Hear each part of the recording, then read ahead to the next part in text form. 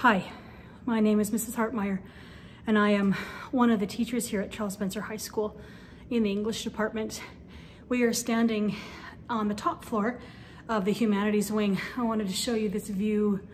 This is a beautiful view that we have every single morning, whether it's sunny right now or in the middle of winter. We have a beautiful view, and we have a lot of students that always come down every morning to take a picture of just the view for themselves or for class, sometimes for photo, sometimes for film.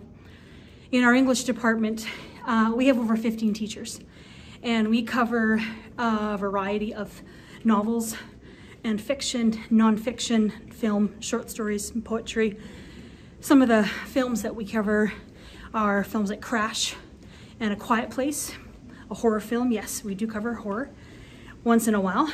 A Tim Burton film, many Tim Burton films in fact actually, Big Fish being one of them for grade 12, Breakfast Club, The Labyrinth, as well as many others. As we head down the stairs, you can hear the acoustics. A lot of times students will come here to film speeches or maybe short scenes that they might have to do for various classes, like perhaps short films for Shakespeare or for other things.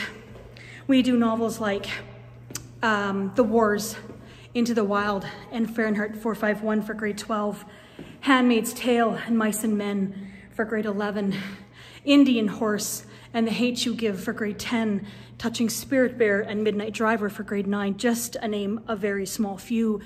We do short stories like The Interlopers, Man in the Casket, The Metaphor, The Snipers, maybe some you might have done in grade 8, like Lamb to the Slaughter for grade 9s, and maybe many of the others that you might not have heard of, like The Painted Door for grade 12. But our English teachers are so good that we don't stop there. We actually teach a great many other courses, like guitar, and psychology, and journalism, and gym, and fashion, and cause, and film studies, and fantasy and science fiction, with a smattering of other things as well. So we come to the end of the bottom floor, right underneath where we were just above. And this is the bottom view, just as beautiful as the top view. So as you're wondering what you should bring for the fall, it's the typical stuff. Please bring a binder, bring some paper, something to write with. Some sticky notes and highlighter would be great, but mostly we just want to see you. Come have some great conversation in English, a willingness to learn and to take an active part of your learning. And we just want to see your shining faces in the fall. So please take care over the summer, and we look forward to seeing you. Bye.